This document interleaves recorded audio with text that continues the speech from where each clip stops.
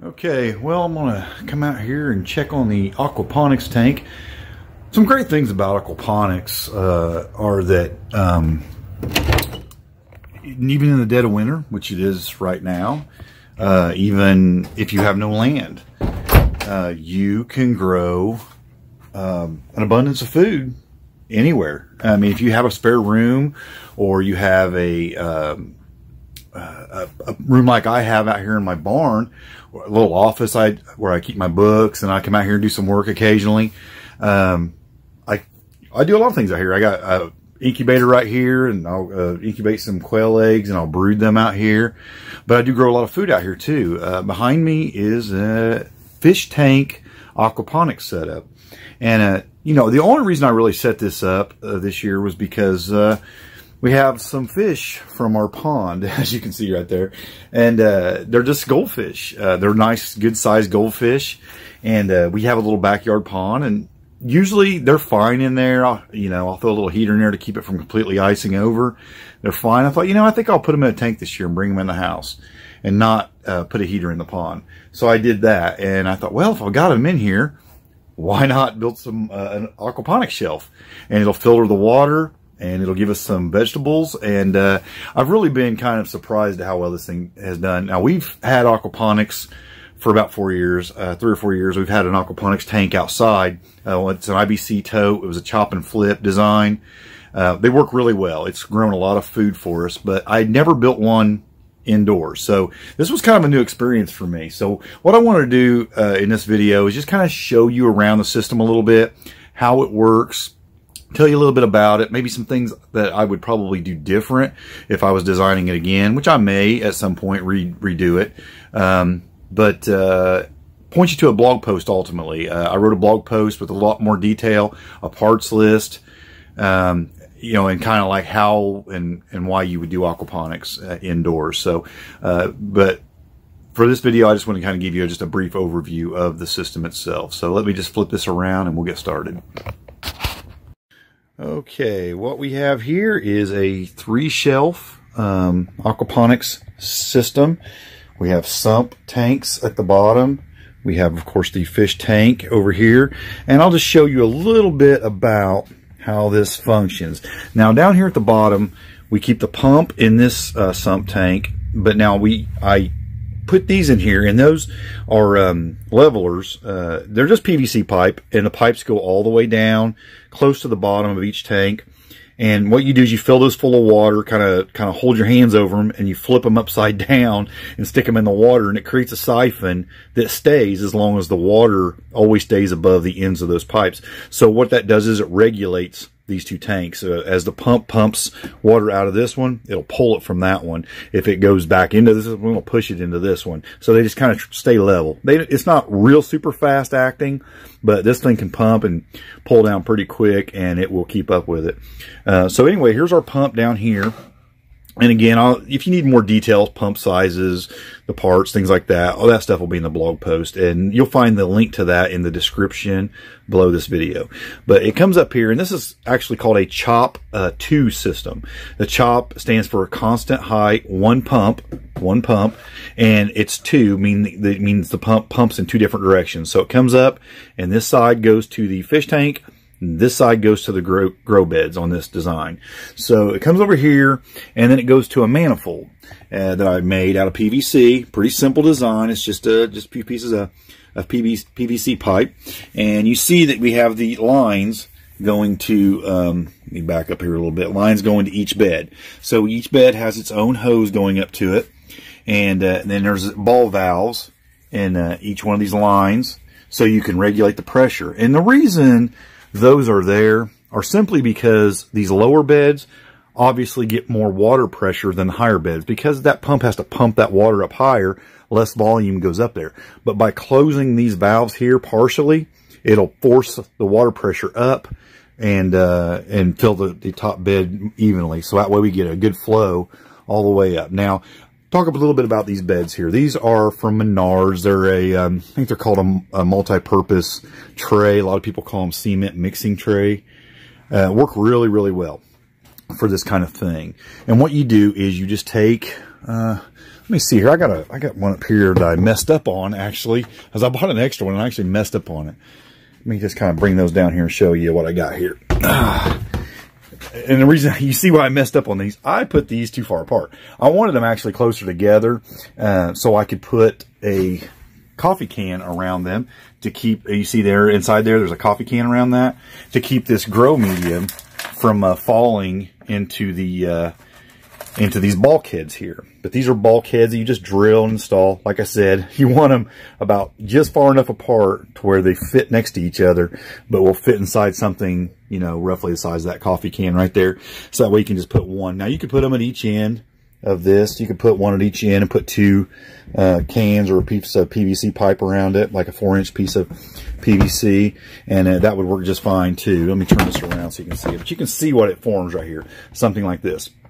Now these are threaded on the inside, so one of these, the water will come up through that, and you leave it flat. Now what you do is you take and you put, let me see if I can show you the standing pipe. You put a standing pipe in one of them. Let me try to move this out of the way here without crushing anything. I think you can see it there. There's a standing pipe in the other. And what that does is it regulates the height of the water in the beds. You want that water to come up just below the top of the stone here, of the grow media. These are clay balls. It's called Hydroton is what a lot of people call it, which is actually a name brand. But you can get different ones that sell this, and works really, really well. It's a good grow media. You can use things like lava rock, or there's some other things you can use as well, but this stuff is, I think, the best. But you don't want that to fall in there, and you want the water to come up just below the surface of that. That way you don't get any algae buildup or anything like that. So that's how you do that with a standing pipe, because when it gets to the top of that pipe, the water flows over that pipe and falls down. Well, then it goes, if you have a standing pipe in another one of these, it'll flow down, and you'll see I have like a hose coming down, and I got it running to the top of that brick. That's just holding it in that, that right there. You can see how it just drops down in there. So the top one drops into this one, that one drops into this one. Let me get this out of the way, and then that one drops into the sump tank. So it'll drop into this side of the sump tank. So basically that's your loop. That's your loop from the pump to the manifold to the beds, and then back to the sump pump for that. Now when it comes out the other side, it goes to the fish tank. So let's talk a little bit about that. Again, you see I got just PVC, 1/2-inch PVC going up, and then I put hose back there, and then I put another ball valve in the line. And the reason I did that is, again, to regulate the pressure, the amount of water going to the fish tank, for a couple reasons. One, it puts more pressure over here to make sure these beds get plenty of water. But two, you have an overflow, and I'll talk about that in a second, but you don't want the water coming into the tank to overtake the pipe coming out, because of course your tank will overfill and overflow over the top. So you want to make sure that, you know, you regulate that enough to where it doesn't overtake this. I've got it set pretty right. I mean, it drains pretty fast, so it's not a big concern, but I think if I put that pump full force into the fish tank, it probably would overtake the overflow pipe. Now this, again, of course, is called the overflow pipe, and you see it's got kind of a crazy design. This slides out. I don't want to pull it out because I don't want to lose my siphon, but that design right there is kind of hard to find. I had to search YouTube and the internet to figure out how to build something that would overflow the water back to the sump without drilling a hole in this tank, because there's a couple ways you can do it. You can do it without sump tanks and put your fish tanks at the bottom. Your fish tank actually becomes your sump, but then you get a lot of up and down in your fish tank, and you don't want that as you're filling beds. I mean, the water would probably go almost completely out and then back up as it filled back up. So the other way it would be to drill the fish tank, drill a hole in the fish tank and put a bulkhead in the fish tank to where it overflows. That would work very well, but of course you can imagine the risks there, drilling a hole in the glass, and how that could be a little complicated and cause some problems. Or you can use an overflow pipe like this. A lot of fish tank guys use these to do water changes on their aquariums, which is essentially what's happening every time this thing cycles. And we'll talk a little bit about the cycle here in a minute. But instantly when the water comes up to where the there's a opening just like this. There's a T just like this on the other side. And on the inside, where it comes out down there to the pipe, it's just like that on the other side, only a little higher than that. And it flows. And there's water down in here all the time, which keeps the siphon, which allows that water to flow when it rises above that certain point. So you have to have that. But in the blog post that the link below sends you to, I have the link to the video that I found on how to make that. Super, super simple, actually. But, yeah, it's something you need if you're going to make a design like this to have it flow back. So it works perfect. You see the amount of flow difference I get from about there to there is about all the difference I get in the difference of this tank going up and down, which is very, very good. So anyway, that flows back down, and I've just used 3/4 inch on that to get a little bit better flow, and 3/4 inch pipe elbows down, drops into that tank. So now let me talk a little bit about the cycling of the pump. I have that pump set to run 4 minutes every hour. So every hour it kicks on, runs for 4 minutes. That's enough time. I chose that time. I didn't just randomly pick it. I watched the beds, and I let it go a few seconds past all the beds being full of water. So that's about how long it took to get all the beds. Yeah, maybe it's like 20 or 30 seconds past the time to get it there. And that way we got plenty of water. And so this is full, filling up for the fish tank's getting water put in it for 4 minutes. So you're getting a nice water change in that tank every, 4 minutes every hour, which keeps that water just crystal clear for these fish. Plus it aerates it. It's just beneficial all the way around. It's clean water because it's been cleaned by the plants and the bacteria that's in the beds. I won't get into all the scientific stuff. You can read a little bit more about that in the blog post as well. But that's how all that works. The lights. Let me talk about these lights. These were really nice lights. They're not very expensive grow lights, LED grow lights. Barina, I think, is the brand on them. Really, really work well. As you can see, they got things just blowing up in these beds faster than I'm picking it, obviously, because there's stuff going to seed and flower in there. I haven't been eating out of it as much as I probably should. But yeah, they work really, really well. And I have those on for about 14.5 hours a day. You could play with that. I think they probably do good at 14, probably 13.5, 14. I got them set for whatever reason at 14.5. So off for 9.5. And, so that's a 24-hour cycle. And so we got two different timers. I got a timer over there that runs the lights. I got a timer under there that runs the pump. So that timer, again, 4 minutes every hour. That timer, 14.5 on, 9.5 off. So that's how that's working. So what would I do different about this system? Let me flip this back around. Okay, so it's a great system like it is. Let me get out of the shade. I got the light, blocking the light.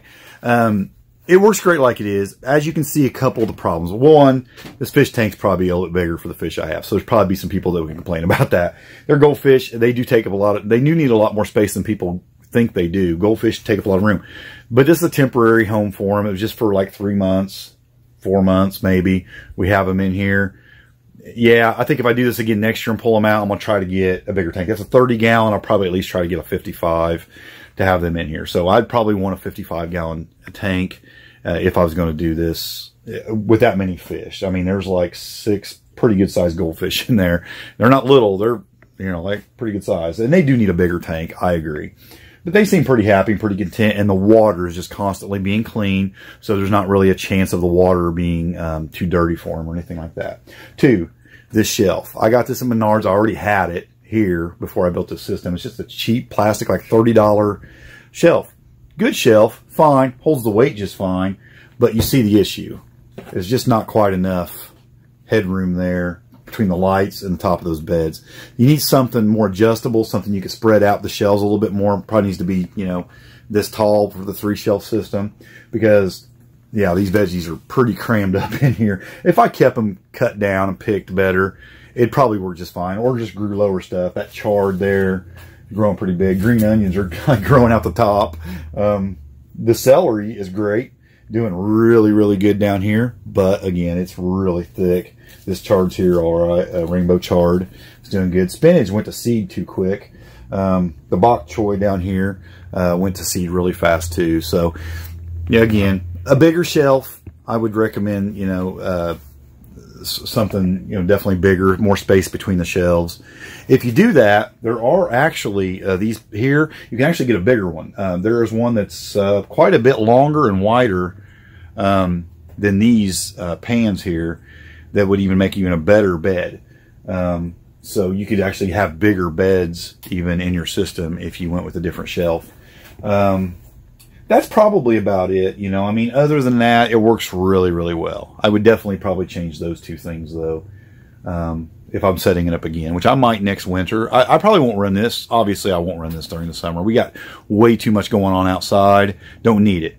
But if a person doesn't have a backyard, wants to grow a lot of vegetables. I mean, you see that's thick. You could eat off that every day. You could probably make a salad from that at least 3 or 4 times a week and just keep it going. Keep things going on it. And it's very productive. It grew really, really fast. You do that and some microgreens, which I think I'm going to talk about in the next video that I'm going to record this in a few days, that I'm growing in my kitchen. Between those two things, you could have fresh vegetables all winter. Real easily, and without a backyard or just in any weather. So I think they're worth having. Also, not any work. I mean, I come out here every couple days, and well, I come out here every day. I feed the fish every day. I'll throw a pinch of food in there to them every day. But there's no weeds to pull. There's no watering. I add about 5 gallons of water to that sump about once a week. It's pretty simple. So fish food, sump pump, or the sump tanks filled up. You know, it's really low maintenance system. So I think it's worth having. So I think that's all I'm going to say about it, other than just to say, if you're interested in a system like this, or you just want to know more about it and you think about maybe putting something like this up, again, I have the blog post that you can go to.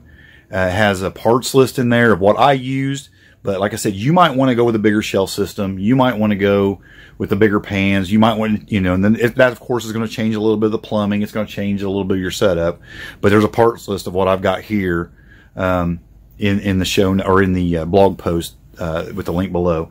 Also, you'll get some more pictures and more description and a diagram of how this functions there. So check that out. And thanks for watching, and God bless.